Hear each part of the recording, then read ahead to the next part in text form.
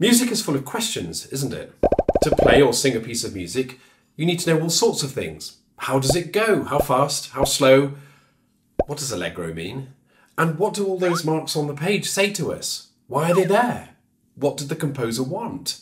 And how do we do that?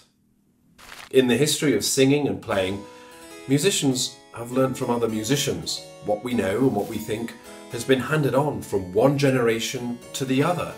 Each one taking on old ideas, playing with them, sometimes rejecting them, and then sometimes bringing in completely new ideas instead.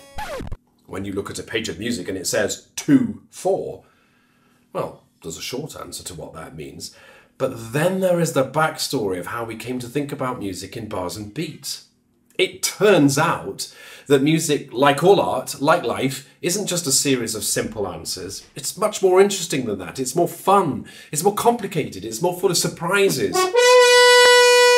Where answers actually lead just to bigger questions. Questions that are still living in music right now.